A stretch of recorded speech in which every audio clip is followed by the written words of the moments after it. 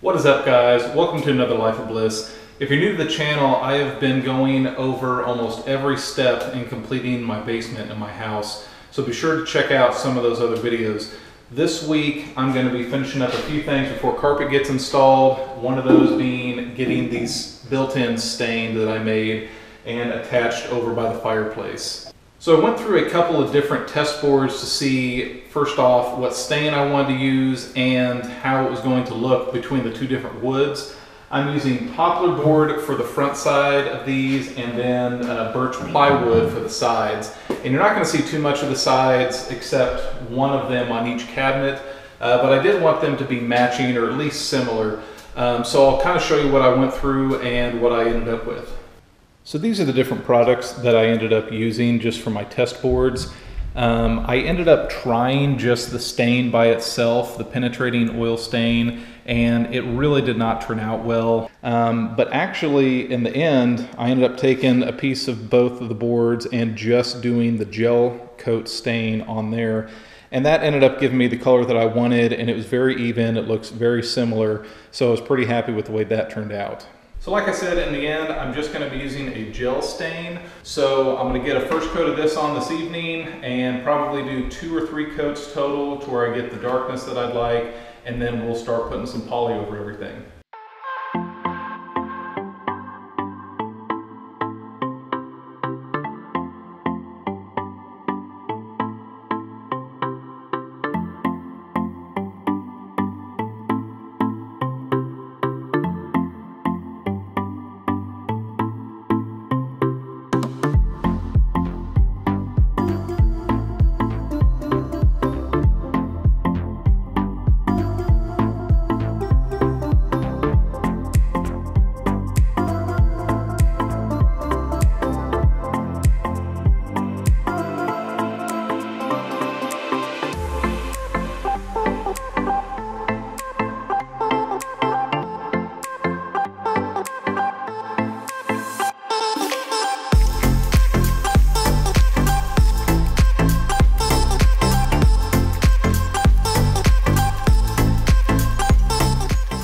So I got 2 coats of the gel stain on. I'm now going to go over everything with the satin polyurethane. And I've already done the inside of the cabinets with 1 coat of the urethane. I'm gonna go ahead and do a 2nd coat on the inside, and then probably do 3 coats on the face and on the sides here that are gonna be showing.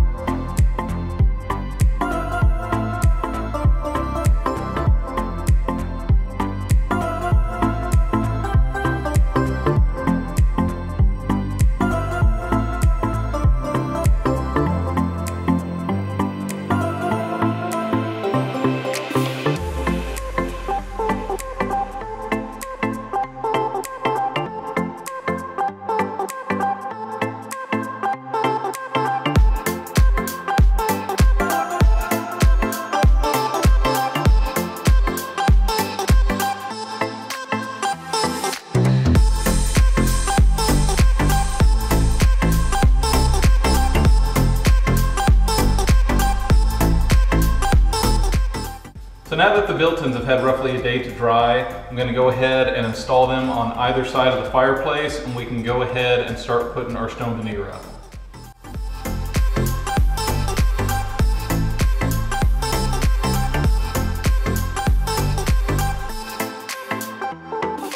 So we got both cabinets in place on either side here. If you remember back to when I made the bases, I leveled everything out. I shimmed them to make sure the base was level, so my cabinets would be level. And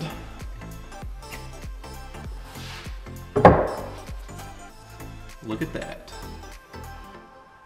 So to attach the cabinets to the wall, I'm going to be using some 2.5-inch cabinet screws. And I'm just going to find a couple studs, put a few up top and a few down below. just to hold it in there nice and secure. After I attach the cabinets, I'm going to use my level and draw a line straight up the wall here and come back with the sander and sand some of this paint off the wall just so that thin set can get a nice good stick onto the cement board there and I don't have any adhesion issues. After that, I need to go through all of my rock and make separate little areas with the different widths of the veneer. So this is obviously narrower than this one here, but I'm going to separate all those out. That way I can find the stones that I'm looking for and be able to piece everything together a lot quicker that way.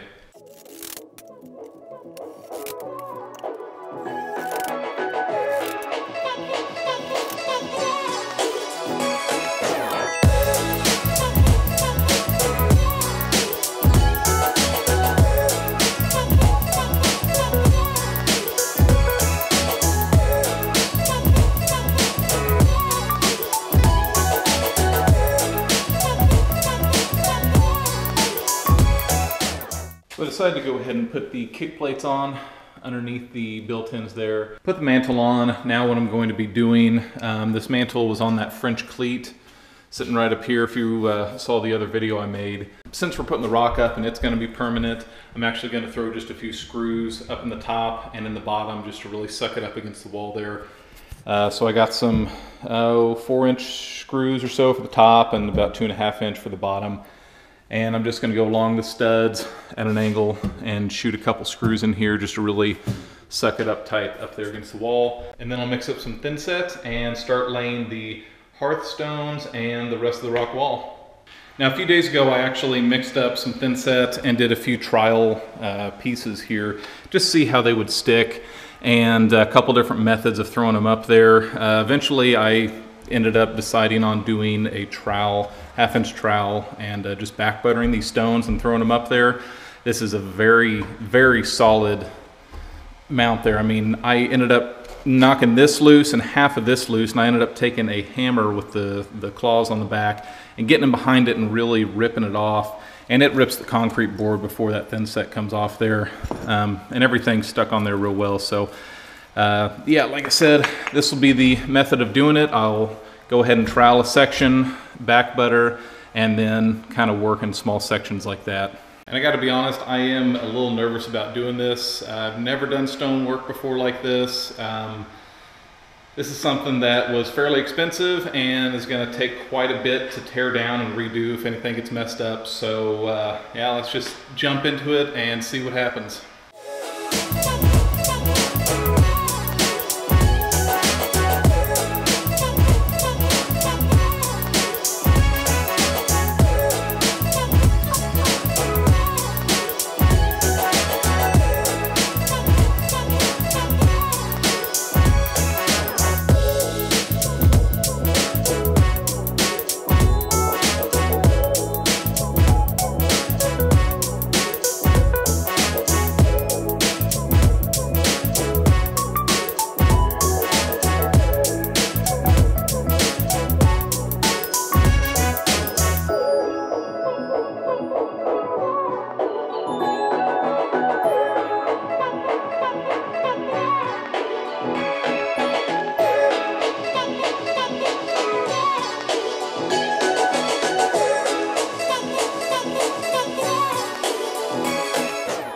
Alright guys, so it's been about 20 hours since I did all that yesterday. I wanted to give it a chance to dry to make sure everything was sticking properly. I got the whole bottom hearth section done there. The few places I had to use an angle grinder just to get them to fit correctly, but everything looks pretty natural. It, you know, don't have any flat sharp edges or anything like that, so I think it's looking pretty good. I'm gonna go ahead and start working on either side of the fireplace and working up to the mantle here. I need to tape off and put some plastic over both my built-ins, and I'm gonna tape and put some plastic over the hearthstones there because there is mortar that does end up falling down and I don't want it sticking to there. And instead of using the trowel and putting the trowel lines on the wall, I think I'm just gonna use the margin trowel and back butter them real heavy. About halfway when I got done, I don't know how long the video lasted for, but I got to all the bottom, the sides, and I got about halfway, and I ended up scraping off the rest of that mortar because I felt like it was getting a little too dry. whereas in the bucket it was staying a little bit wetter longer. So I'm just going to back butter them and start working my way up the sides of the wall.